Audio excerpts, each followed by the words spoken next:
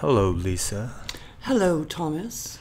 Okay, so now many of us here in the Western world, if you will, were introduced to the left-hand path through Satanism. In most cases, LeRoy Satanism. Right.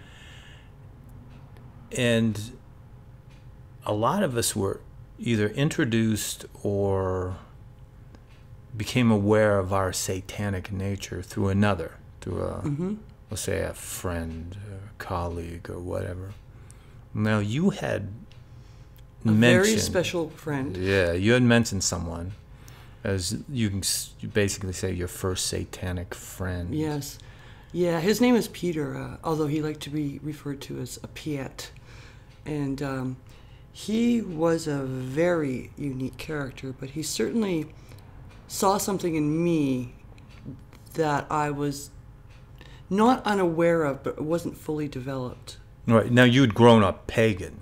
Absolutely. Yeah, I'd grown up pagan. But you weren't a moo-moo wearing... No, I wasn't. No. I did not wear dance around moo-moos. in circles with... Yeah. And he was actually Santorian, very strong Santorian.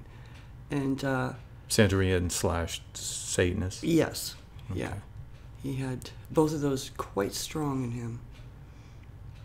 Now, okay, tell me a little about his nature. You had mentioned something about flowers and nails.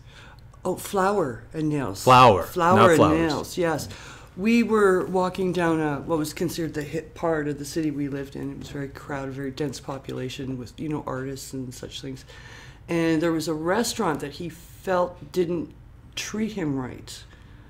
So he happened to have a bag of flour and a pocket full of nails. That was just, I didn't know that he had these on him. So what he did, the restaurant was located in a not courtroom, I don't know what you call it. It was an outdoor restaurant. And to get in, from the street, you'd go through this courtyard door. And so what he did on the sidewalk was he pulled out his flower and drew this big circle and some imagery, Santorian symbol, and then threw the nails on it. And he goes, "They won't have business anymore," right? And did people... That nobody would go in, but Right. because he knew people would have gone in because they would have had to gone through the flower. And people actually avoided it? Yes.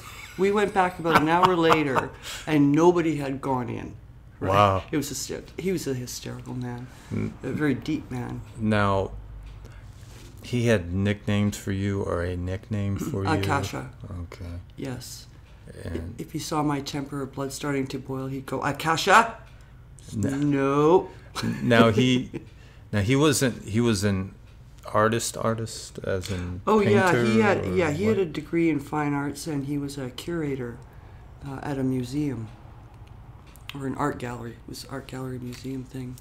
So he was also, I think, as part of his nature, he was very much a performance artist. Life was just a performance. He had this thing with he liked to shock people. With his performance art. He lived that 24/7 as far as I was concerned. There was a time when his neighbors were annoying him. He lived in the top 2 floors of a Victorian house. So what he did was he took a set of speakers, put them against the window, hung out the Nazi flag, and started playing Hitler speeches. So Now there's a large Jewish community in Winnipeg, isn't yes, there? well, and he is Jewish, which is the funny thing about this. Yeah, so yeah, what can be said? You know what I mean? Exactly. So he would, boom the Nazi or Hitler speeches, and it was a very elite neighborhood. So somebody, of course, is always going to call the cops, but he would always pull the speakers out and pull the flag in before the cops arrived. And as soon as they left, he put out the flag and put the speakers up. Now he was like, where is he now? Where you haven't been able to get a hold of him? I have not been able to find him at all. His health wasn't very good, so He was gay, right? yes, yeah, And HIV yeah, positive. he was. So it's been. I have tried over past several years, and he is just not around anymore. And it's sort of, I know Peter would have found me. That's the thing. We were extremely close. But yeah, he was my first satanic friend.